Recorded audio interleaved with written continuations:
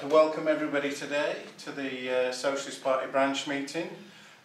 Tonight we've got a discussion on the fight for decent jobs, pay and conditions for all in light of the many disputes that are taking place in Australia at the present time.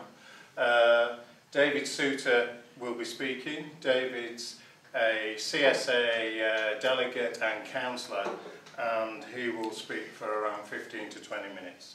Thank you, David. Thanks, Nick. On the 29th of November, thousands of workers marched through Perth CBD to demand an end to the race to the bottom and to demand an end to the exploitation of foreign workers and to demand training for young West Australian workers.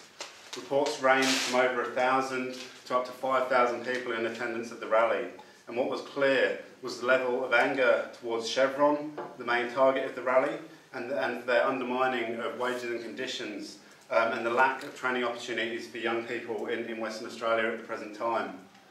As was pointed out by Meredith Hammond, who's the Unions WA president, apprenticeships in WA have been on the decline since 2008, and youth unemployment is at over 20% in some areas of Western Australia.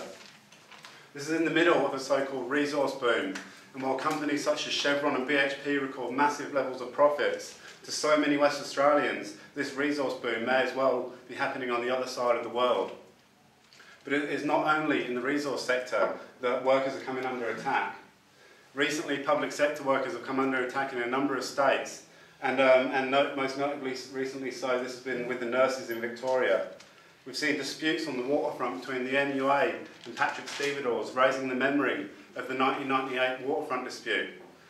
In one of the most significant disputes since that time, we have seen Qantas ground its entire fleet and lock out workers, exposing the fact that under the so-called and misnamed Fair Work Act, workers do not even have the right to strike. The employers can simply force the matter into arbitration, and this is an arbitration system which is slanted towards the employers and which will not act over the central claim from workers in this dispute for basic job security. The unions involved are now locked in a legal battle where they're trying to have the Fair Work Australia ruling overturned, and this would be to allow protected industrial action to continue. And while we wish them the best of luck with the courts, I think it is unlikely that they're going to have any joy on that endeavour. And especially when we have a system that is set up to favour the employer, we would suggest that a far better route would be to say bad laws need to be broken, and that the union movement as a whole should be mobilised to fight for the right to strike and to not rely on the courts of the bosses.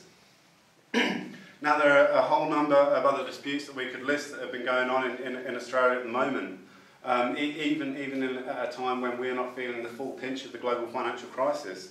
But I think that the point I wanted to make is that the bosses are aware of the threat to the Australian economy posed by the crisis that is engulfing Europe and the US at the present time, and that they are testing out the weapons they have available to them under the Fair Work Act and under the industrial relations system that we have in Australia, so that they know how they can undermine wage and conditions, so that they can prepare to make it easier to slash jobs later on.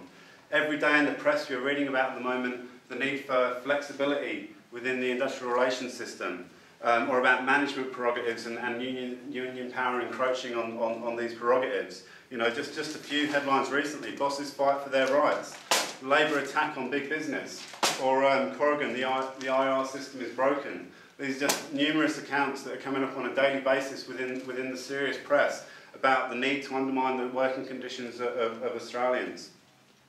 Now, all of this is code for just that they want to be able to take back wages, that they want to be able to take back conditions, and that they want to be able to slash jobs when the down comes in earnest. And in the resource sector, this is especially the case, very clearly.